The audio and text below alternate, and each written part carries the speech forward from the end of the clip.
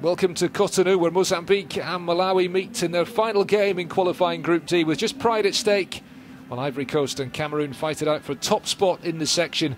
This game here today is all about who will claim the consolation prize of third place.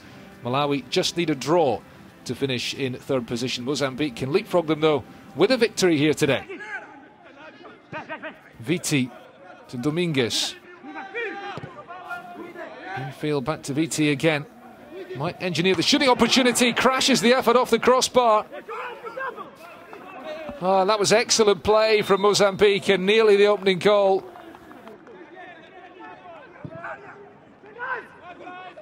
Cross towards the back post and the swipe by Viti. Looks like it is going to beat Reginaldo. It's a long way out, this one.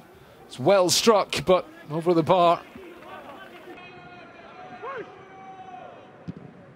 As the speculative shot comes in, covered by Ernest Kakobwe. That's an awkward one. This could be real trouble. It's an own goal. And Mozambique are in front from nowhere. Limbikani Mzava trying to head it back to his goalkeeper, Ernest Kakobwe, but a breakdown in communications between them. And Kakobwe had come off his line and could only watch as that ball sailed over his head and in. And will Kambala. Shot from long range is a good one. Kambala's effort saved by Ernest Kakobwe.